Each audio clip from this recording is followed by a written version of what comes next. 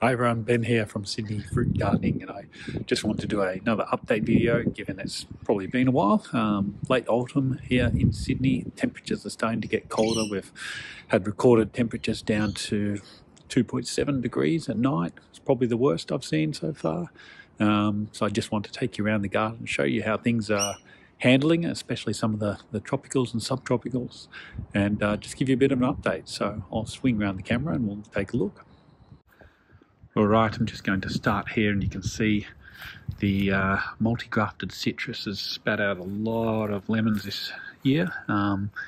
Tends to do this every year. It spits out a lot of lemons to the detriment of growth. You know, the lemon side really doesn't get a lot of growth, but it really does pump out those lemons, and they're just beautiful looking lemons this year. Not many marks on them. You know, so we're just using them in cooking and whatnot when we need them. So right outside the door here, so very easy to grab them and get back into the kitchen and use them. So it is a multi-grafted citrus. We didn't get many limes this year. No blood oranges either, but I did get a couple of mandarins which we had, and they were quite delicious. So. All right, now, as I did mention earlier, it has gotten a little bit colder at night, and I have here my two of my abius. These are seedlings. There's the E4 here and the Z4 seedling. So I did have another Z4, and I lost that one, unfortunately. And I just brought a marcotted abiu, which I'll show you in a moment. So you can see here the leaves are... This one was in a bit more of an exposed location, whereas this one has been in a little bit more of a protected location. So you can see the one that's being protected is probably doing a little better. It's even still growing, which is quite surprising. This one is starting to show some yellowing, light yellowing on the leaves. It's not too bad compared to, say, this one here, a bit greener. Overall, they're still doing pretty good. So I haven't moved them inside yet. I definitely will at some point, probably in June. We'll see how the temperatures go. We don't really get frosts here, but we do get temperatures down. Occasionally we might get down to -1 at night, -2 on a really bad winter, but we don't really get down there for very long. The Bumbaroo mango here, it's had this attempt at new growth for a while, but it's just kind of sitting there now that the temperatures have cooled. I potted it up into a slightly bigger pot, and it's doing pretty good. Go around here to this side, and Jaboticaba down here. This is doing well. This is the one that's got the multi-graft on it. It's Momotaro, I believe. That's the graft here, and that's doing really well. But it's also just a standard Sabara Jaboticaba as well. All right. The apples, I've done some work to the espaliers, so I've put up another rung of wire along the top there, and I've just done some work pruning back where I can, but I have left some of these long shoots because I'm going to harvest them for scion wood during winter, so I can graft up some new trees, which I sell locally here. So yeah, there'll be more pruning and maintenance come July, August probably. We don't, unlike a lot of other deciduous trees like the stone fruit there, the apples here, they don't always completely defoliate during our winters. Sometimes the leaves stay on. Sometimes I've toyed with, some years I pull the leaves off, I manually defoliate them to force them into dormancy. Other years I've just left them on, and to be honest, I'm not sure there's a huge difference. This year we didn't have the best crop. We also had a lot of apples that were lost to mice. So some mice that live in this big tree over there in the trunk.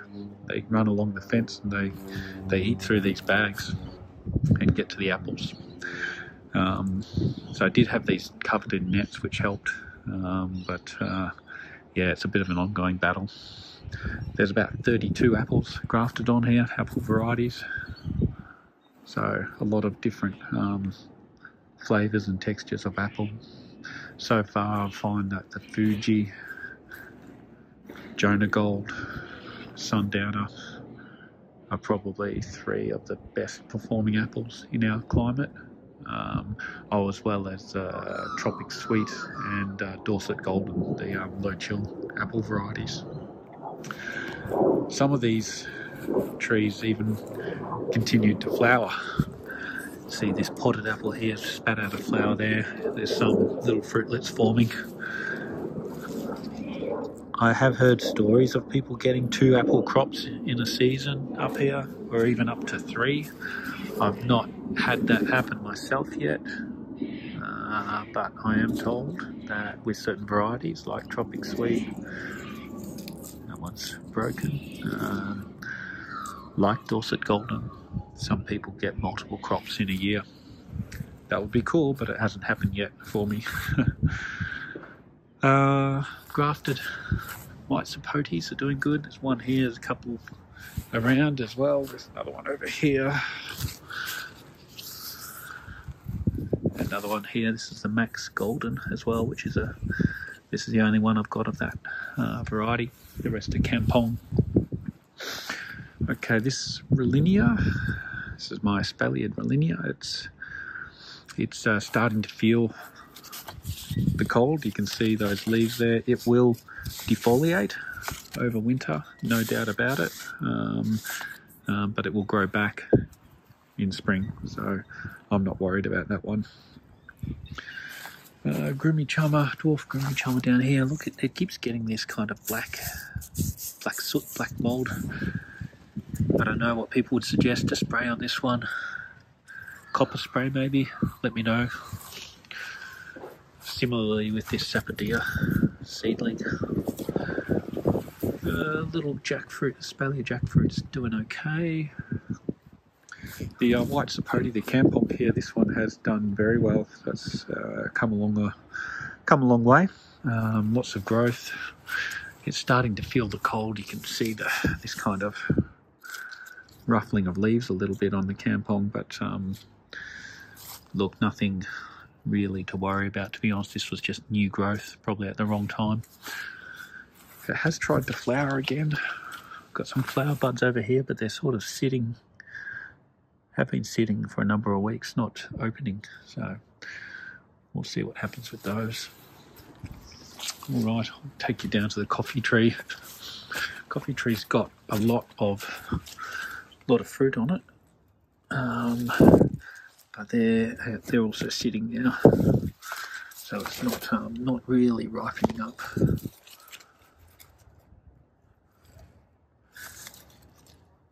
So we'll just wait that out. This is the first crop for that tree.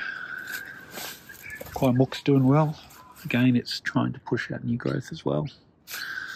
So it's still doing okay in this location ever since I removed those raspberries. And this Garcinia again, it's Garcinia intermedia lemon drop mangosteen. It tried to probably push out growth at the wrong time, and it's just sitting there at this stage. Cedar Bay cherry, again, some of those early signs of cold damage creeping in, but otherwise it's looking pretty good. Slow grower, this one, so we just be patient. I'll take you into the bananas. So with my first Red Dhaka banana bunch is growing nicely. They're the male flowers, I think, and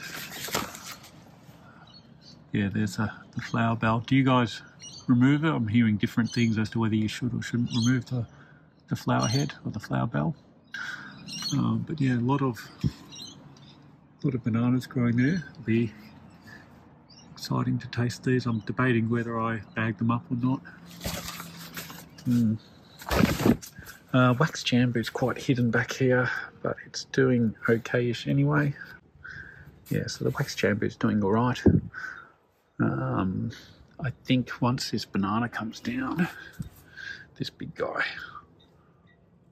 once this one comes down, it will open up the light again for the wax jambu, but in the meantime it gets the benefit of some protection.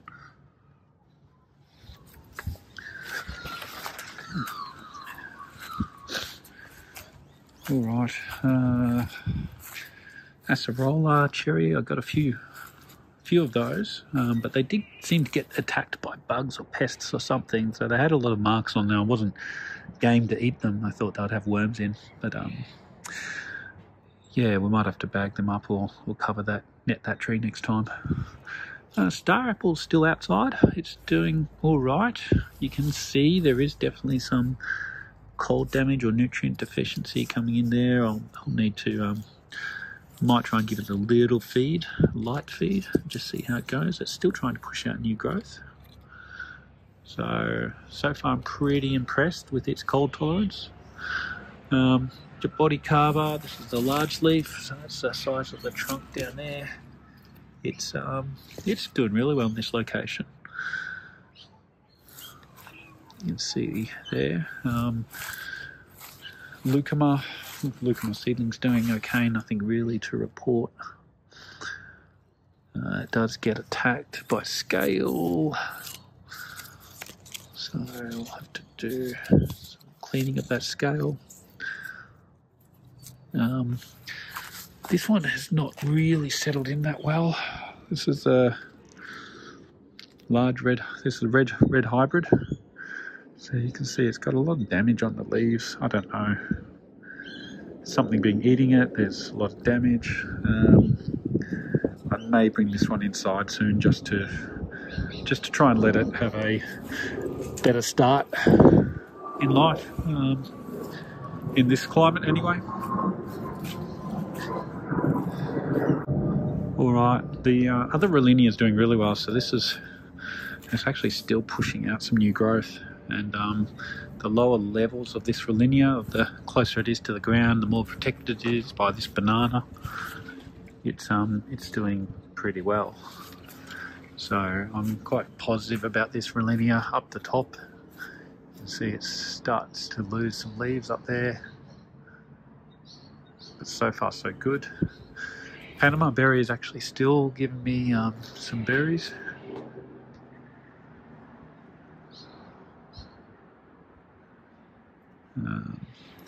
So I've actually managed to finally germinate some of these inside as well. So the Panama berry is doing well. We've had some very windy days where this thing was blowing like crazy, and you can see the damage to the red Dakka leaves up there. So we had some very windy days, and the Panama berries actually coped pretty well. So happy with that. Jackfruit here is doing good too. You can see the leaves are starting to yellow a bit, so you can see it's starting to feel the cold a little bit, but it's doing well. It's as tall as me now.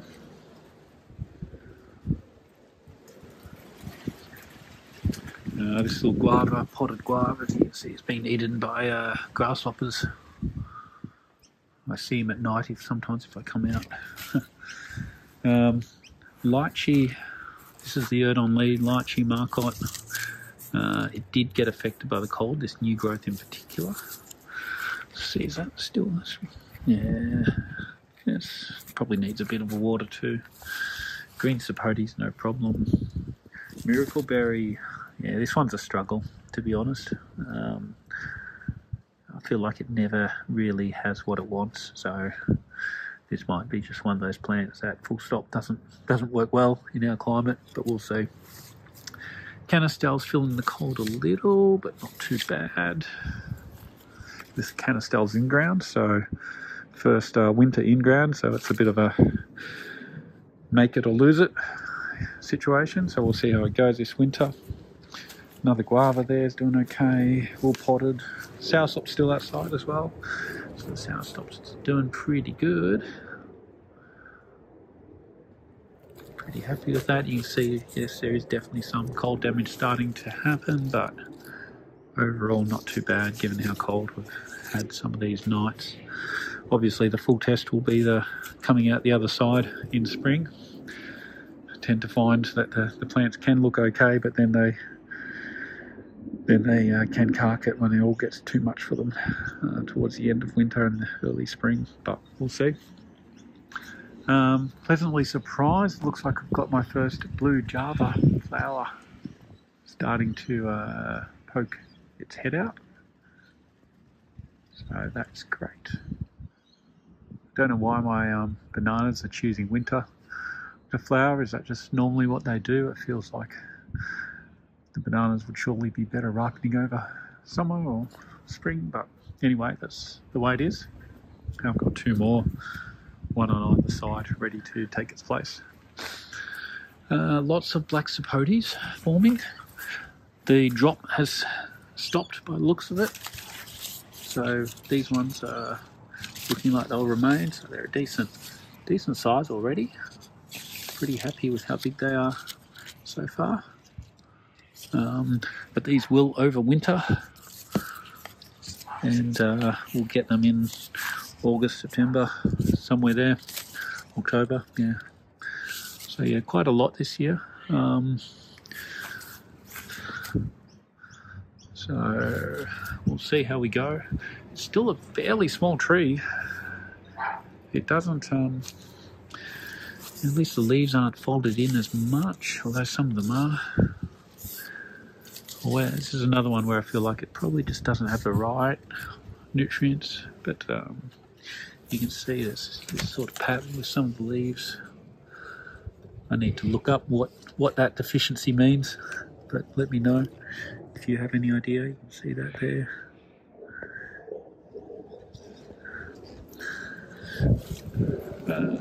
Go in here. The betel leaf plant's doing really well back here in this protected location. I haven't really harvested this yet. I just want it to get established, then I'll look at harvesting maybe.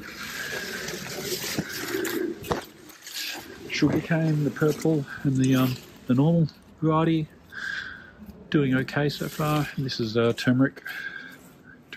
So yeah, the cha-cha's doing great. So it stopped growing now, but it did put on a lot of growth this season, and it's become a lot more of a bushier tree now. So pretty happy with that.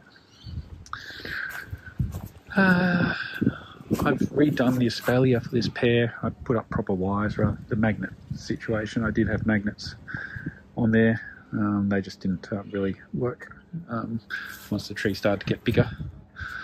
So I've set this up, and hopefully I'll get what I've done here is just put a little notch above this bud. So hopefully that will cause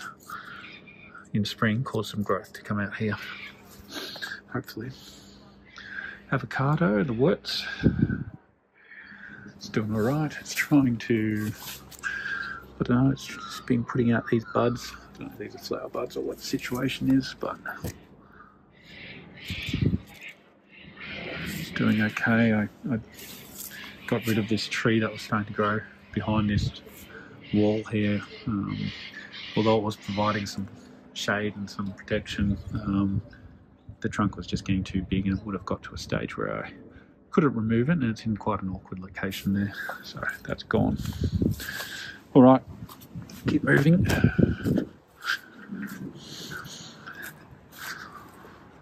Let's go around the side. All right, so the seedlings down the side doing okay. This one obviously got smashed. The linear. Jackfruit seedlings all doing pretty well. Some Jaboticata seedlings, some black sapotes. Oh, these two little ones which I got. This is Eugenia anthropophaga.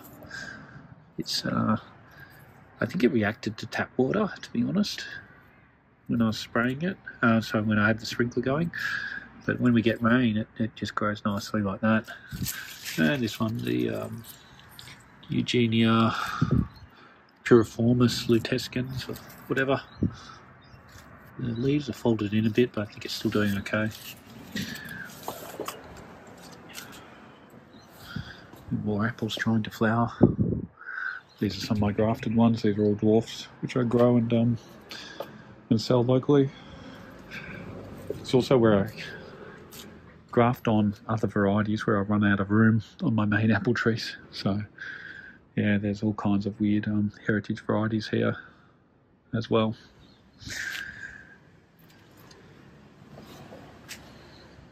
Another Canistel seedling, doing okay. It looks like it's had some damage up the top there. And out the front, I've got the Irwin mango. Irwin mango is doing all right. Got some new growth down here, which is great.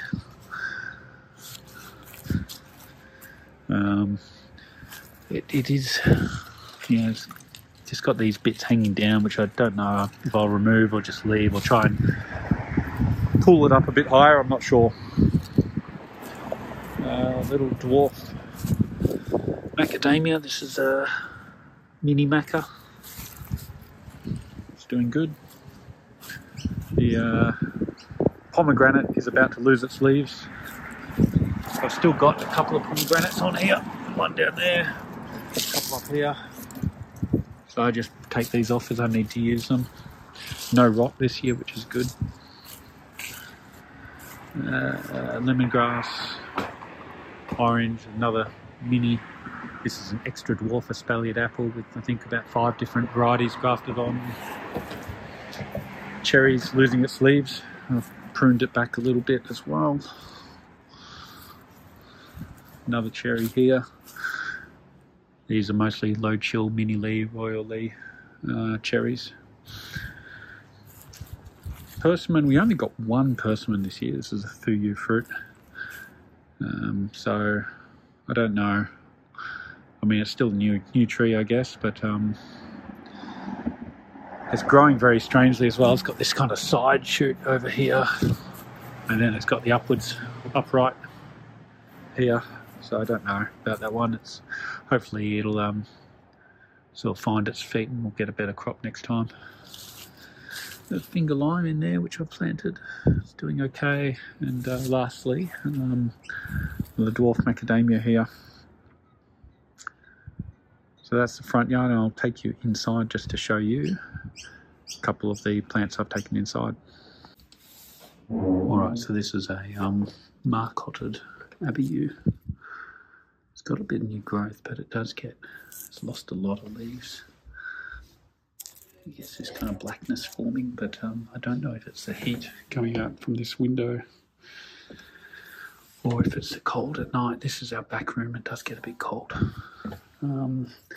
This is an Alfonso mango. It's just a small, it's got a graft there, but it is starting to push out some new growth up there, which is great. The Luke's seedling was trying to push out new growth outside, but that just got burnt by the cold, so I brought it inside. And this is the grafted Luke's. We'll see. There's some new growth that came out there. I have struggled with this grafted Luke's quite a bit. So I'm hoping that just by babying it a bit, bringing it inside, we might get lucky. Alright, I'm trying to grow some seedlings down here. And I'll take these out. These are the Panama berry seedlings. Finally managed to germinate some Panama berries. They're really small still.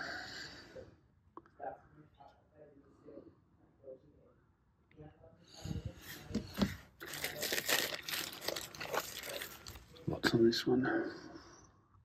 But yeah, they're tiny, tiny, tiny seedlings. These ones haven't germinated yet. I've got some old, I found some old soursop seeds. I don't think they will germinate, but we might get lucky. Alright, that's all I wanted to show you guys. Hope you enjoyed the video, and see you next time.